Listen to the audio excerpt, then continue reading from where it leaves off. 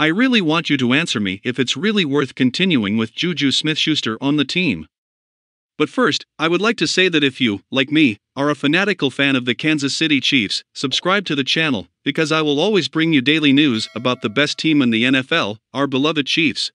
The Kansas City Chiefs have a handful of important and pivotal free agent decisions to make this offseason after coming off their second Super Bowl victory in the last 4 years. For the most part, the success of their offseason could be determined by what they decide to do with their own in-house free agents.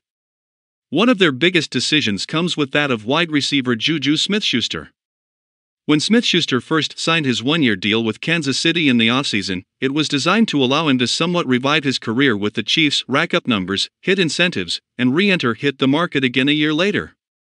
At that point, he could cash in after proving he was still an impact receiver in this league. In the end, Smith-Schuster recorded 78 catches for 933 yards and 3 TDs during the 2022 season. Not quite a great season for Smith-Schuster, but a pretty good one where you could also argue would have been a great one if not for some bad injury luck. He was the number 1 wide receiver on a Super Bowl winning team and ended up being critical in the second half of the game. All in all, that's a strong resume to head into free agency with. Juju Smith-Schuster may not be so expensive for KC Chiefs after all. Most fans would like to hold on to Smith-Schuster but fear that Kansas City may not be able to retain him due to price. Although Smith-Schuster was good for the Chiefs this past season, the wide receiver market has exploded recently and there aren't many big-name free agent wide receivers this year. Teams that are desperate for a receiver may be willing to pay around $20 million per year, which seems far too rich for Smith-Schuster.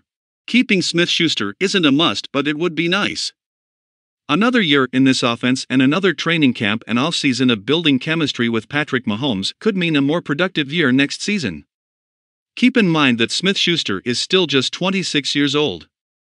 Keeping a young, productive receiver around that still may have some upside would be ideal. We have reached the end of another video. Check if you subscribed to the channel and left a like on the video. Until the next news.